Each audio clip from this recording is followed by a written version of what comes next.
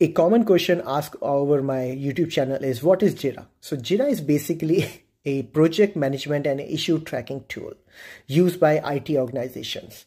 What basically it does for any IT organization. So what JIRA can do for IT? It can track incidents. Incidents are basically issues or things reported in any issue reported in the project. It manages service requests. It resolves technical issues.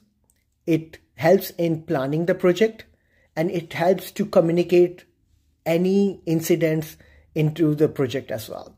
So it is very great tool. And if I talk about little more, who uses JIRA? JIRA is used by any software development teams, IT project teams, project management teams or product management teams, and marketing teams.